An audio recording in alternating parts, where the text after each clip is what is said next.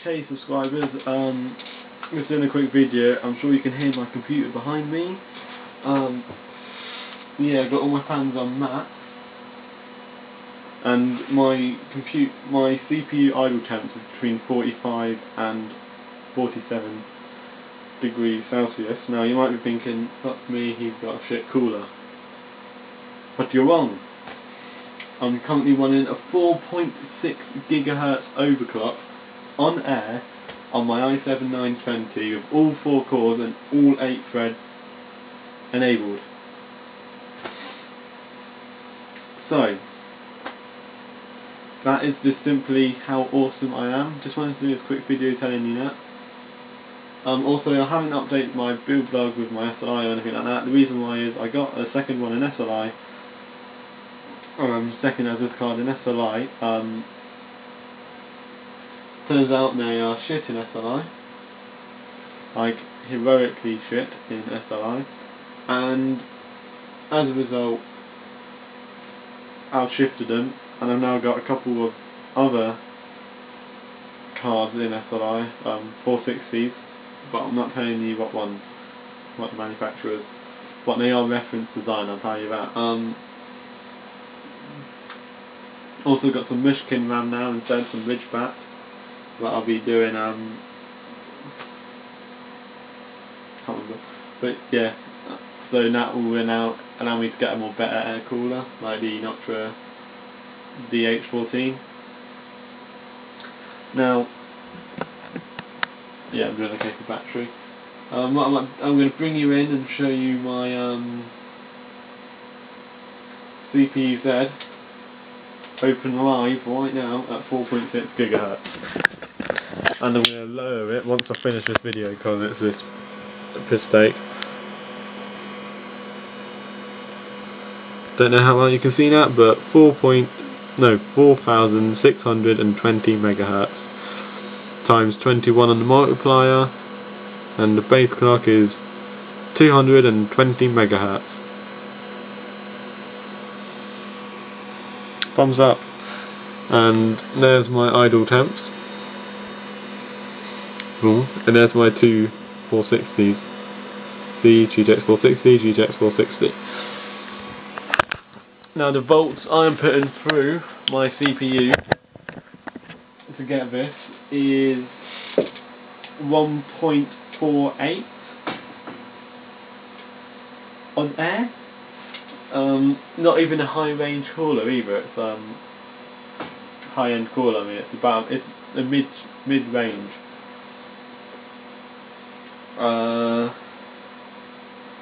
So yeah, just to show you what I do when I'm bored. I break stuff. Last time I was bored, I broke the voltage sensor on my £300 motherboard. So that ended up quite bad. According to the voltage sensor, I'm currently running 2.112 volts, which we all know will absolutely destroy everything in a 3-mile radius if I put that much volts through. You can't even set that in the BIOS. The highest you can set in the BIOS is 1.9, so I know for a fact I'm not running 2.12. I'm definitely at the idle temps of between what's now 44 and 47 degrees. I'm definitely not running 2 volts. So yeah, and this time I think I'm very close to either breaking the £300 board completely, or the £150 processor completely. Which is why when I eventually stop talking, I am going to lower the base clock by 20 volts and have a nice 4.2 gigahertz overclock. So yeah, that's just sort of going to be an update on my build log, sort of not. And I've got people talking to me, so I'm going to wrap this up now. So thanks for watching. Remember, comment, rate and subscribe, and if you're a newcomer to the channel, because hopefully this will get a lot of views because it's quite awesome. Yeah. If you're a newcomer to the channel, subscribe definitely, because I'm going to do some more of this. I'm hoping to get a more higher end call. I'm going to try and take it above 4.6. I'm going to try and get 5 GHz on air, but I might need a higher multi to do that. But that's someone laughing at me because I told him I might stop pissing about and actually lower it before I break it. Because as it turns out, my 4.6 GHz overclock is very temperamental. I upped the megahertz going into the PCI slots by 1, so it was 101 instead of 100, and it completely freaked out and wouldn't boot into Windows. No, when normally I have it set to 105, so yeah. Hopefully some big overclockers will see that and they'll want me to join. Because I think that's pretty impressive for a 17-year-old, to be honest. Considering I've only been into computing for about a year. Year and a half. Or maybe, yeah, about a year and a half I've been into computing. And I'm rocking a 4.6 GHz overclock on a 920 on air. You can't say a lot of people have done that now, can you? So yeah, before I keep going around in circles, I'm going to say goodbye. Right, so I just thought you might want to see my BIOS settings. I'm not going to fully read them out to you, but basically 21 multiplier. I'm sure you can probably see most of that because I can see it through the little screen. So if you switch it to 720p down in the bottom right corner of the screen, then you should be able to see it all. Just quickly go into here, that's the settings I have there.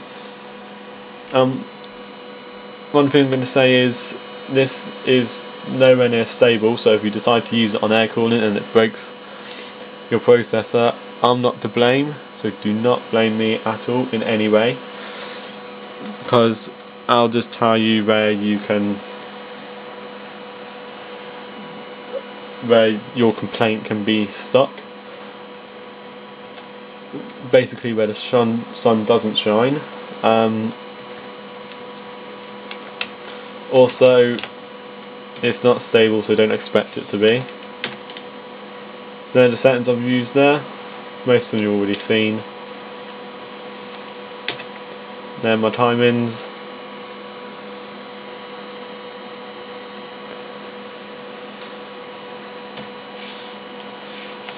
Haven't even changed any of that.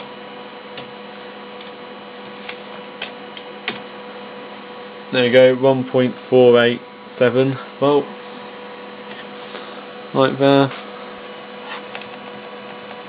The rest below the V core, which DRAM voltage, which is there, is all auto. So as you can see, you probably can just use that, set it more stably, I suppose. But if that's even a word. But like I said, if you do decide to use these settings, just bear in mind the likelihood is that it is not in any way stable, and that's that. Another thing you can do to try and stop you from breaking your chip is in health status. Look at that, CPU temperature 38. I'm at 4.6 GHz and it's at 37. Well proud of that. I never had it. Oh fuck. Good job I never stress tested it. But basically, if you go into CPU warning, into the health status, you can usually do a warning temperature alarm. So what that basically does is if the temperature goes above what you state, it will either start beeping or it shuts down. I'm not actually too sure. I haven't tried it and don't plan to. But it says now an alarm with when current temperature over than the selected temperature. So yeah, it has an alarm, and that's when you just think, oh shit, better shut down the computer. So yeah, I'm going to save this setting.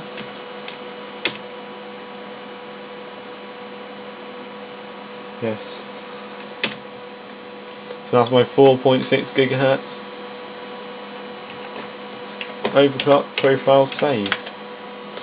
And what I'll do is when I get an Ultra DH14, like I'm planning on doing,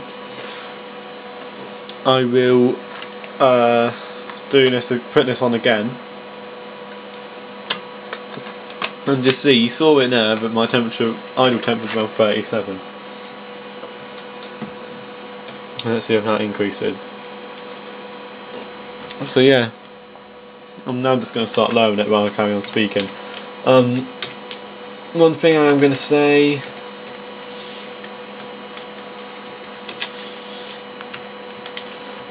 is I mentioned that I've got some graphics cards in there that I'm not allowed to show you, or more to the point, don't want to. It's more to the point that where I might not be keeping them. I don't want to mislead you into thinking that I've got them and I'm using them.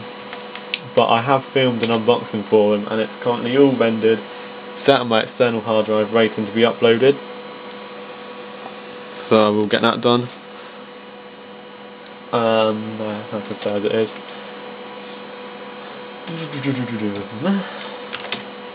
Whoops. So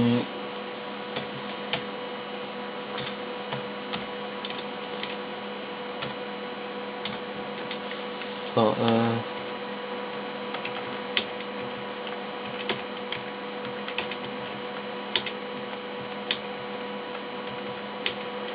So don't mind me just doing some random lowerings and hoping it works out for the best.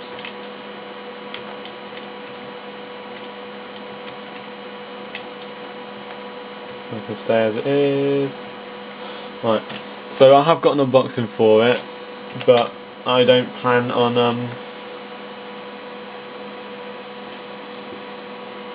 uploading it yet. So I will upload it when I know I can keep graphics card, and I can keep them, and then I'll upload it basically. So thanks for watching. Remember, subscribe and all that rubbish. And goodbye.